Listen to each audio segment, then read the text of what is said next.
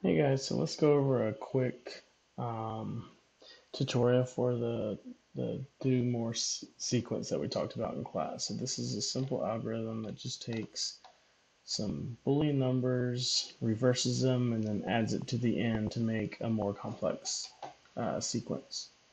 So let's go ahead and start with a simple Boolean at 0,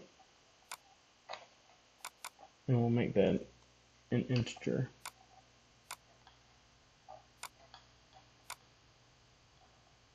So for the sequence, if we want to continue with this, if this is a 0, we want to then make it a 1. Or if this is false, we want to make it true. So we can use our NOT gate that we did in class the other day. We end up with that being false and this being true. Or actually that being 0 and this being true. So we need to make this an integer too.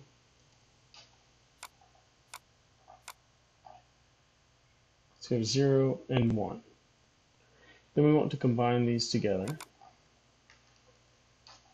So we can merge it.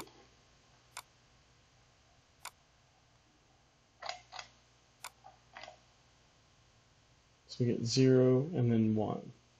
Now for that sequence to work, it needs to repeat this over and over again. So the next sequence that is added to this would then be 1 and 0. So to loop through all of these things, we actually need to use a plugin because Grasshopper doesn't like to do loops. It likes a continuous flow of data from one side to the other. So Anemone has the loops. You should have downloaded that already. It works basically in two parts, a loop end and a loop start.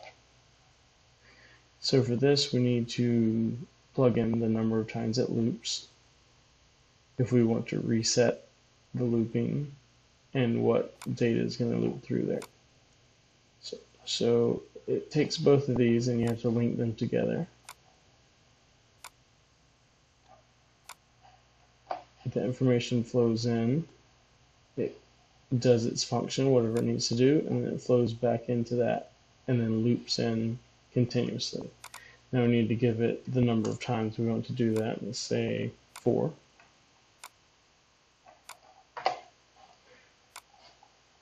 So then if I put an output on that, you can see that it started to make that sequence.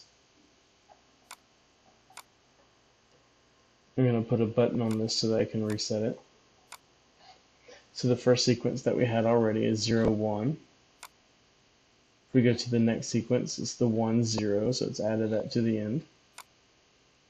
The next one would then reverse that, so instead of 0, 1, 1, 0, it'll be 1, 0, 0, 1, and it adds that. And so you can see how that starts to add up.